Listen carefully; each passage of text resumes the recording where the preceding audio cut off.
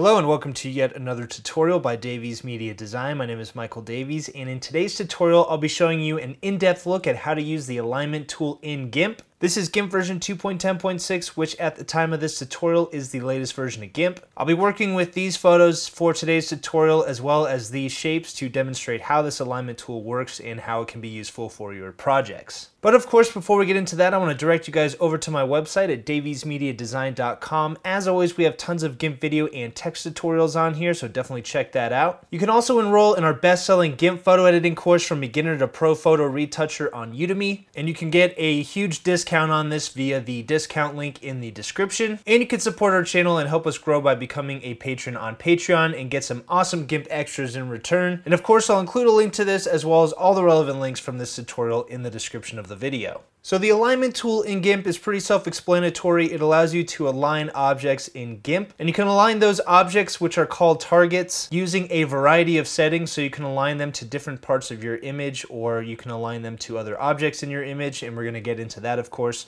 But you can access this alignment tool via your toolbox right here on the left side of GIMP, or you can hit the shortcut key Q on your keyboard. And you'll see once you have the alignment tool selected, your mouse pointer turns into this almost like crosshair looking thing with a hand in the bottom right corner. And so as I mentioned, you are aligning what is called a target layer. So in this case, I've created 3 separate objects, and each object I have cropped the layer to the contents within the layer, which is the object itself. So let me just demonstrate that real quick. I'll create a 4th object here. So object 4, hit enter.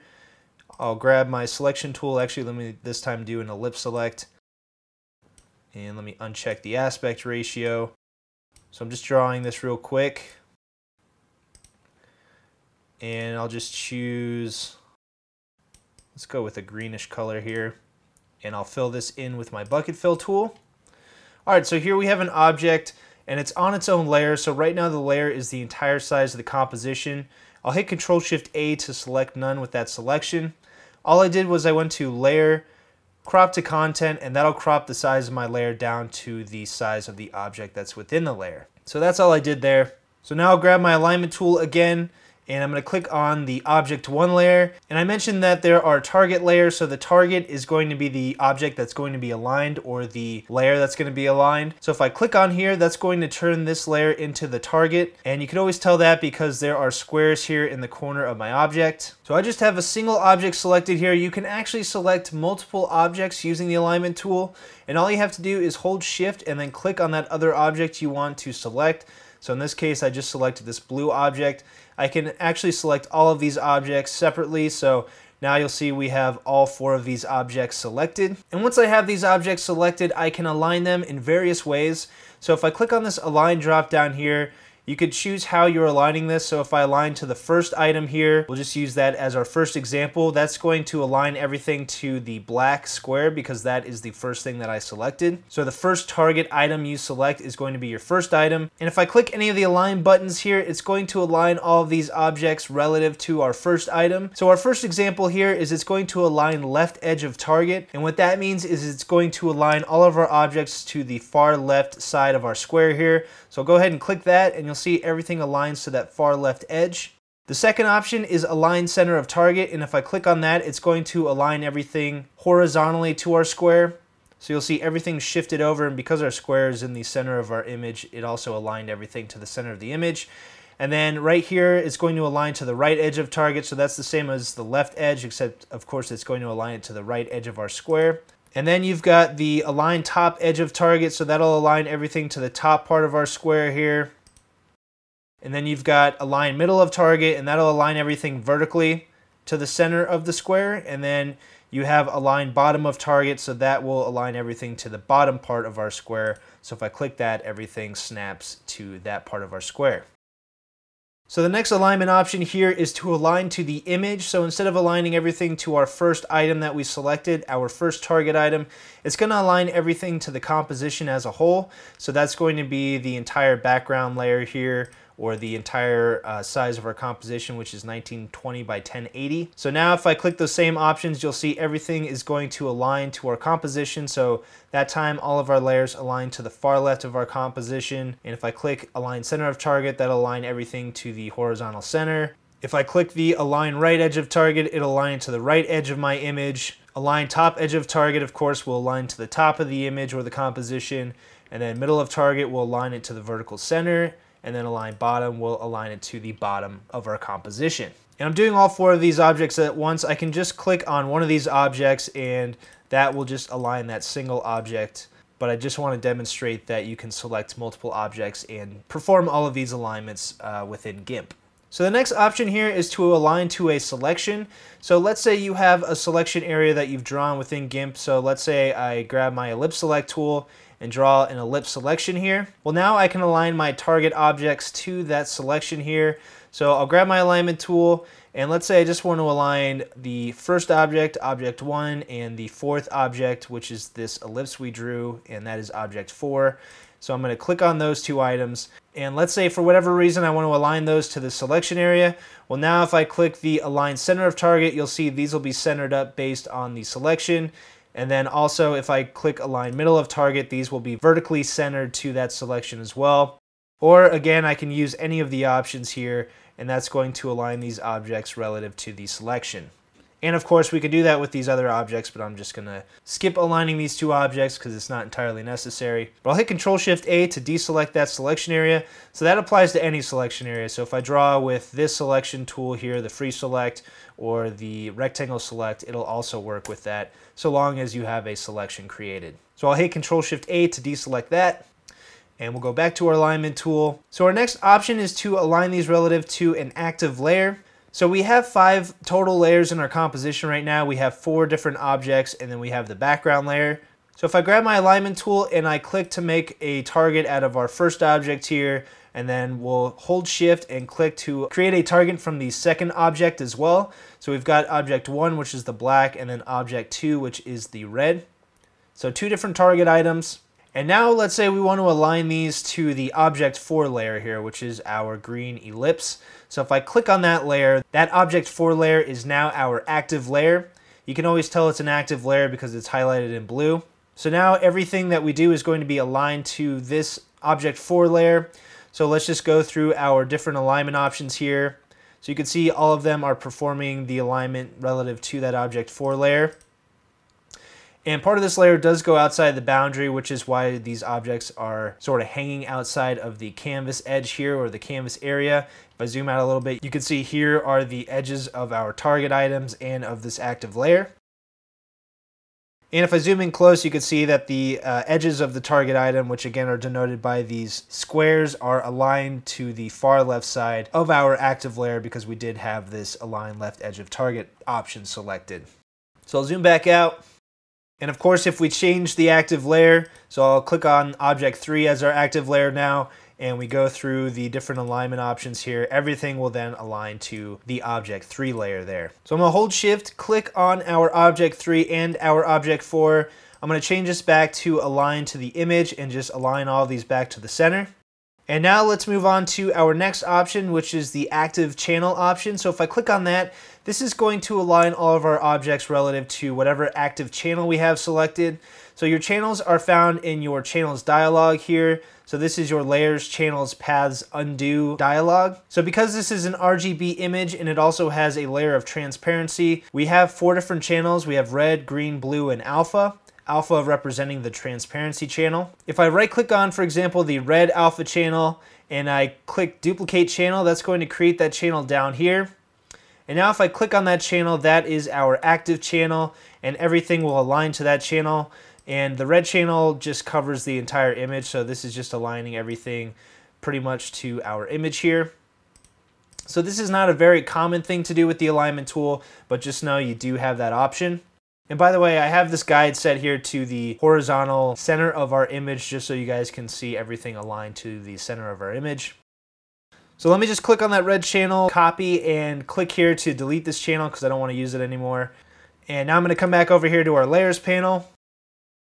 And the last option here is to align everything to an active path.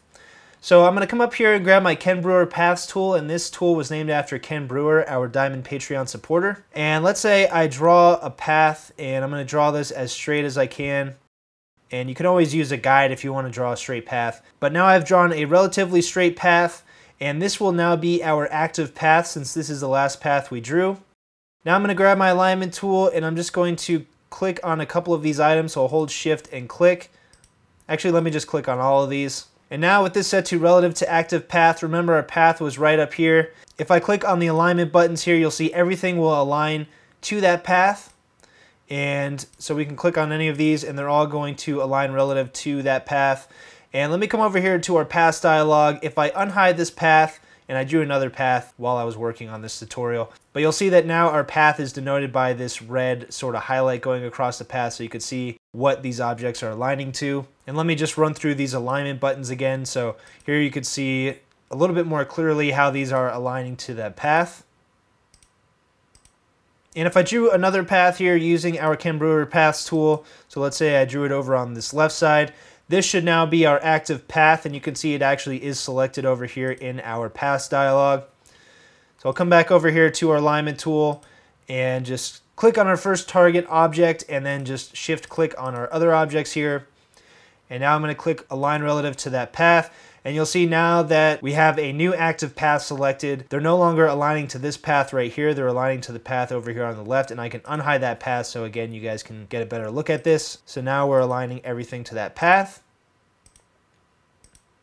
So let me just change this back to relative to image, and I'm just going to realign these to the center of our image. So I've navigated over here to our other composition for the next portion of the alignment tool, which is the distribute tool option. Distribute is used when aligning multiple target items and is especially useful when using the offset settings and the distribute targets evenly options. So with my alignment tool selected, I'm going to use the rubber band method to select all 4 of these layers. So I'll just click and drag and make sure that I cover all 4 of these layers. And by the way, there are 4 images in here. I just have to hide these images to see the images below. I've just gone ahead and realigned these back to the center. And again, you can tell these layers are our target items because they have the squares in the corner. But the distribute option is going to work the same way as the align option, again, unless you have the offset settings set or unless you're using these distribute targets evenly settings. So I'll start with the distribute targets evenly. So the first option here allows you to distribute them horizontally. And so when I click on this option, because I have 4 images and they all fit perfectly within the 3400 by 1280 composition I created, because each one of these is 850 pixels wide, they should all 4 fit perfectly within our composition.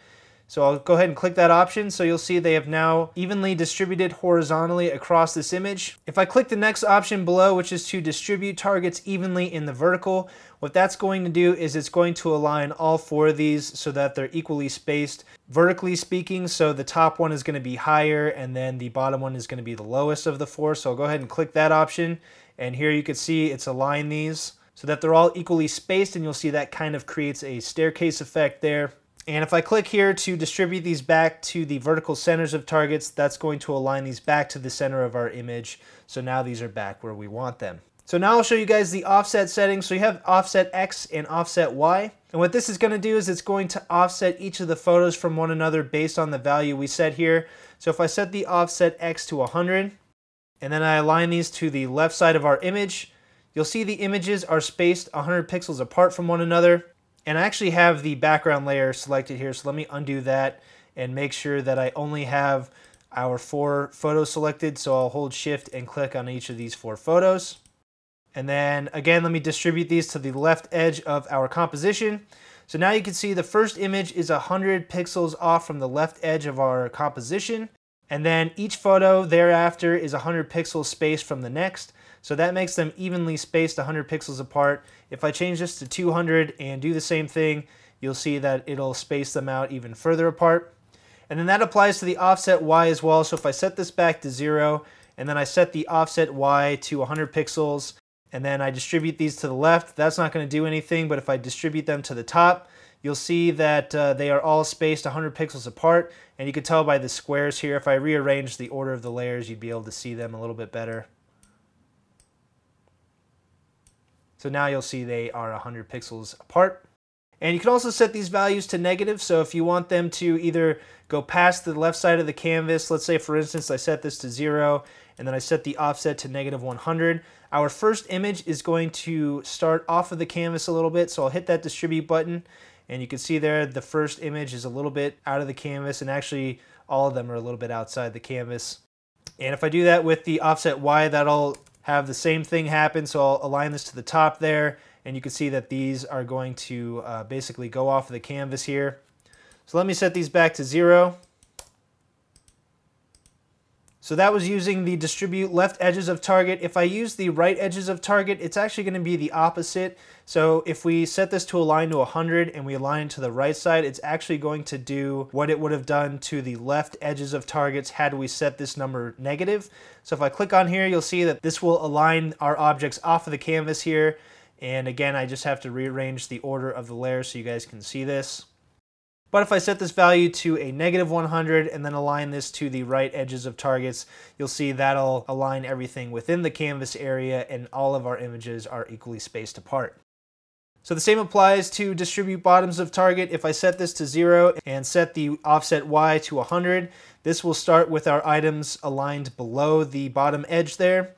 But if I set this value to -100 and I click to align this to the bottoms of targets, you'll see that now they start off of the canvas and they are equally spaced 100 pixels apart from the bottom of the images here. And then real quick, I'll just align these to the center with the offset so you guys can see what this looks like with the offset. So here are our photos aligned to the horizontal and vertical centers of targets, or the horizontal and vertical centers of our image, and they are just 100 pixels off from the exact center here.